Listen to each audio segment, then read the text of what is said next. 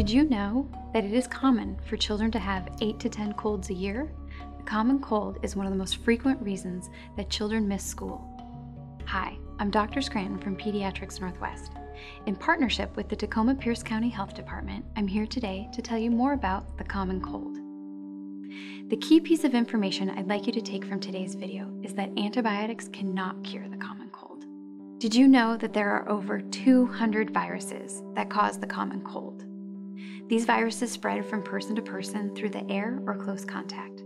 Antibiotics will not cure these viruses. Therefore, your child will not feel better if they take an antibiotic when they have a common cold. When your child has a cold, mucus fills the nose, causing a runny nose, congestion, and the mucus to drip down the back of the throat, called postnasal drip. This can cause a sore throat and a cough. When the germs that cause colds first infect the nose and the sinuses, the nose makes a clear mucus. This helps wash the germs from the nose and sinuses. After 2 to 3 days, this mucus may change to a white, yellow, or green color. This is normal and does not mean that your child needs antibiotics. Your child might also have sneezing, mild headache, mild body ache, watery eyes. All of these symptoms can last for up to 2 weeks. We do recommend that your child see your healthcare provider if they have a fever of 100.4 or higher, symptoms that have lasted longer than 10 days, or severe or unusual symptoms.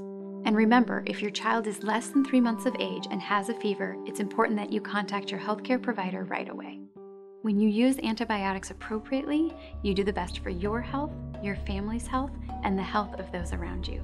Thank you for listening. I'm Dr. Scranton from Pediatrics Northwest.